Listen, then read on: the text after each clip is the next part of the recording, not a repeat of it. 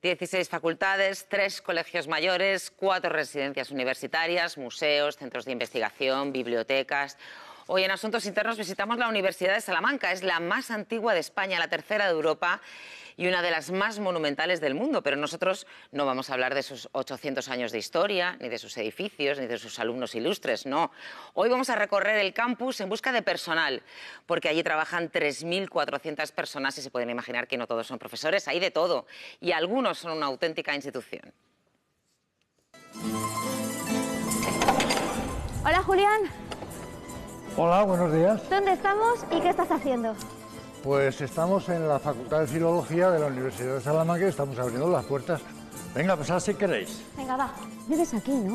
Sí, actualmente es el único conserje que tiene vivienda en la propia facultad.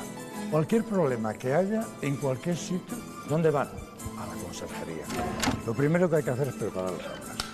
Que todo esté abierto, que no haya ningún problema, ni de luz, que todas tengan su tiza y luego lo que nos pidan los profesores.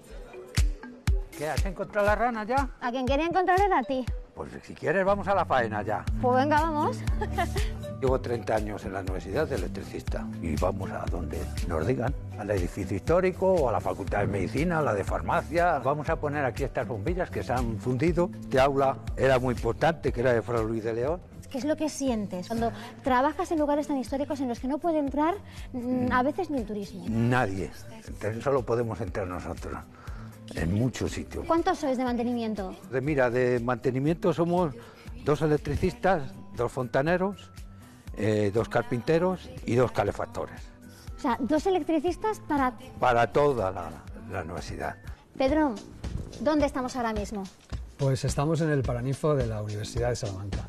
Estoy preparando la instalación de las 6 cámaras con las que retransmitimos y grabamos actos como un doctorado honoris causa que tenemos próximamente. Entonces, aquí en la universidad hay tele, hay radio, tenéis medios de comunicación, ¿no? Hacemos contenidos no solamente institucionales, sino que además también producimos materiales de apoyo a la docencia y también a la investigación. Ahora mismo en la parte en el área de televisión seremos unas 10 personas, entre técnicos, periodistas y becarios. Manuel, estos son los trajes que se llevan en los grandes eventos de la universidad. Efectivamente, con estos trajes se revisten a los doctores. Por favor. Estamos haciendo una prueba para que el traje académico le quede lo mejor posible, que no le quede largo de mangas, largo de abajo. El traje amarillo corresponde a medicina y el traje azul corresponde a las facultades de ciencias. Entonces cada facultad tiene su propio color. Tenemos que atender a estas personas, revestirlas para que todo funcione perfecto, como una maquinaria bien engrasada. Para que ellos solo se preocupen de disfrutar de ese día, nosotros estamos ahí, detrás, pendientes de que todo funcione bien. Dime, ¿dónde estamos? Ahora mismo estamos en el Centro de Experimentación Animal. Nosotros nos encargamos de ponerles el lecho limpio, de ponerles la comida y ponerles el agua. Y esterilizamos el material. Esta es una ducha de aire. ¿Que vamos a entrar dónde? En una zona que es estéril. Somos más o menos 13. Desde los cuidadores hasta los investigadores principales, los técnicos de apoyo y los técnicos especialistas. ¿Cuál es la labor del centro de investigación? El apoyo a investigaciones de cáncer, a investigaciones de neurociencias, toda la ayuda para salvar vidas. Reme, estamos en una de las bibliotecas universitarias más antiguas de Europa, ¿verdad? Sí, nos encontramos en la biblioteca de la Universidad de Salamanca, que es de las más antiguas, unos 3.000 manuscritos, unos 500 incunables. Es una sala acorazada, incunables que se guardan en esta sala. ¿Cuántas personas trabajáis aquí? En restauración única y exclusivamente en la Universidad de Salamanca solo estoy yo. Es un trabajo que está un poquito en la sombra, ¿no?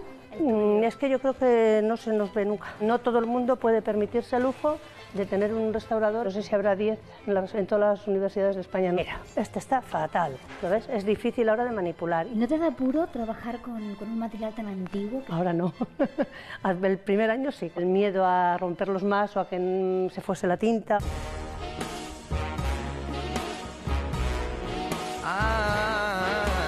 Miguel Ángel, ¿en qué consiste tu trabajo?